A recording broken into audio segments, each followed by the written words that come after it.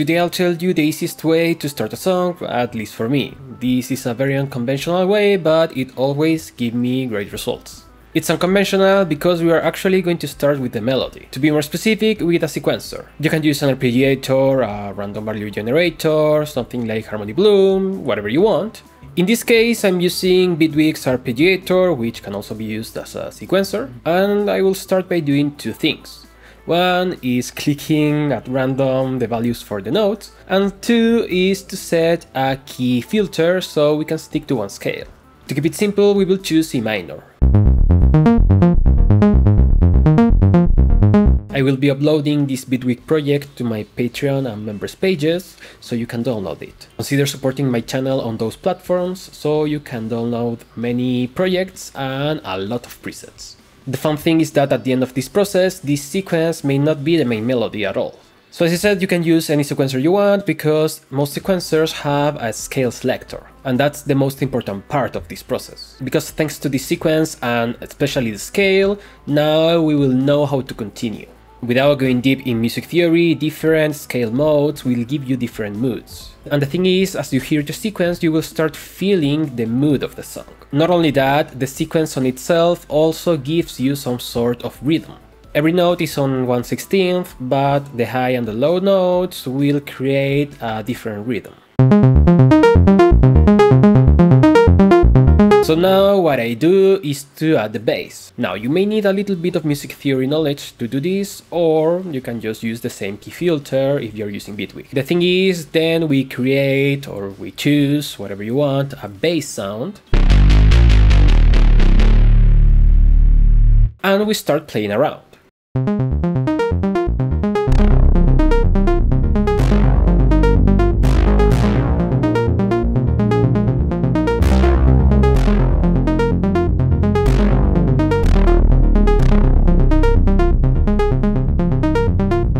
If you want to go as simple as you can just create notes that last the whole bar. And then you create a progression.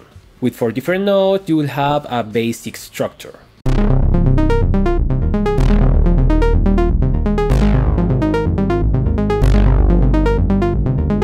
Now, you may like how it sounds, but if you want, you can add variation to the bass. For instance, changing the last part of a bar into another note. Going one note before the one that comes in the next bar is very effective, but test out different notes and even different number of notes.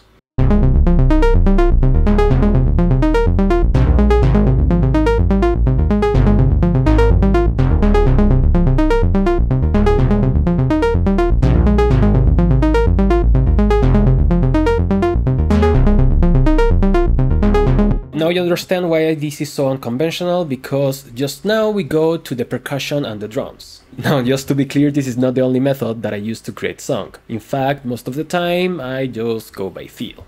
By the way, the best thing you can do for me is to subscribe to the channel and give this video a like. It's super easy for you, and for me it means everything. Thank you in advance. So we go to the drums and the percussion.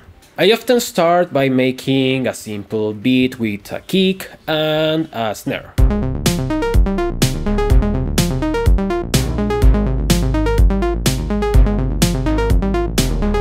You can use whatever drums you want. I'm going to stick to samples for now, because I love to use XO as a sample finder.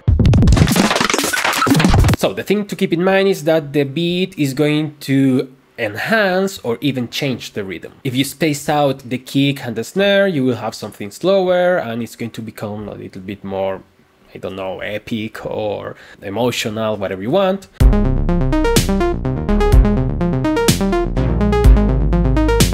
Or we can go faster to get more energy. The beauty of working with drum samples is that you can start experimenting by putting some samples on random places. Also, changes in volume and whatnot will give you more variation and interesting rhythms.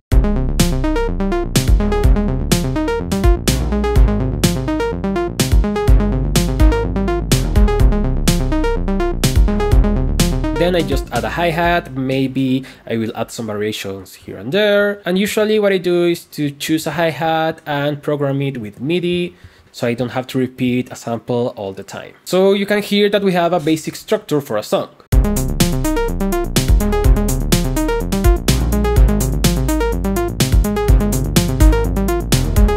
But we can still add some more stuff, for instance, some chords. To make the chords, we can take the bass as the basis for the progression and then starting playing around. Let's start by making just simple and plain triads based on the original notes.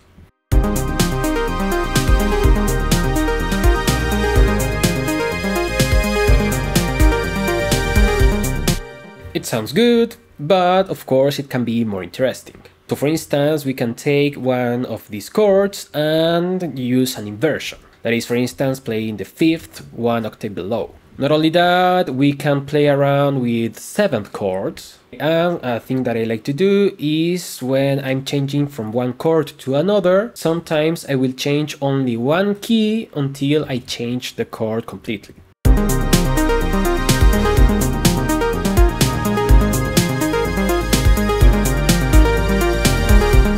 So now we have a lot more variation. It still makes sense because of the bass that we're playing. And the sequence sounds pretty good with everything together. The fun part is that you can get rid of the sequence and you still have a cohesive loop.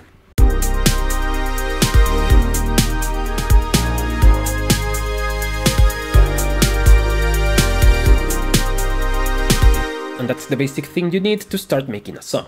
I have another video where I take a loop and convert it into a song. You can go and watch it right here. But I'm going to give you some quick tips so you don't get just a loop, but something with more structure. For instance, we can take the same loop with the sequence and everything and use that as maybe the chorus or the most important part of the song. Then we can copy and paste it and get rid of the sequence and maybe also of the chords. We have only the drums and the bass, and what we can do is to maybe use another bass sound, a little bit quieter, and get rid of some of the percussive elements. So it's more intimate, more quiet.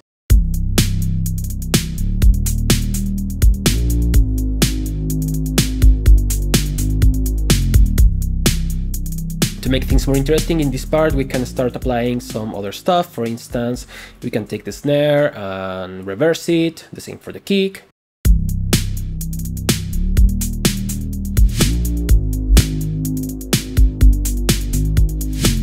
We can add some percussive elements, and one nice trick I like to do, especially on these more quiet parts, is to add a granular effect to the drums. And that way you can have instant percussion, but more of a weird percussion and even some ambience.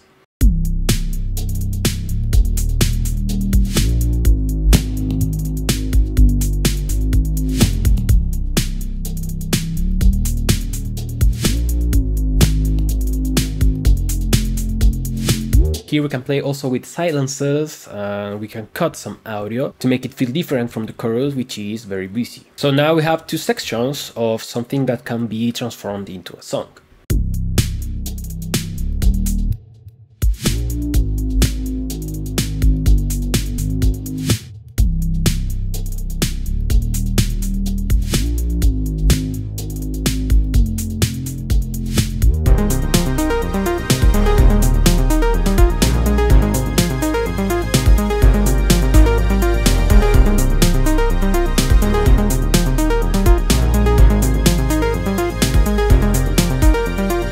You can now even start playing around with some vocal ideas. It doesn't matter if you are a bad singer or if you don't have lyrics, just do it for the sake of it so you can get an idea of what you want the vocals to be. I don't know what to do.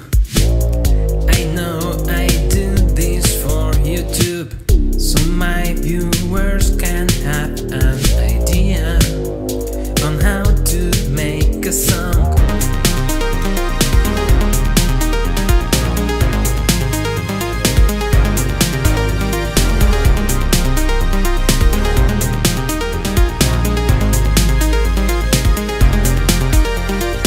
Now, this is still something that you may consider to be a bit basic, but thanks to a sequence, now we have an A and a B part, and we can start working on a full song. So let me know your thoughts about this process. I know that there are so many different ways to start a song. As I said, this may not be even the one I use the most, but it's the one that I find the easiest. If you want me to continue this song so I can teach you about bridges, pre-choruses, ear candy, and whatever else, let me know in the comments too. So thank you so much for watching, I will see you next time, and bye bye!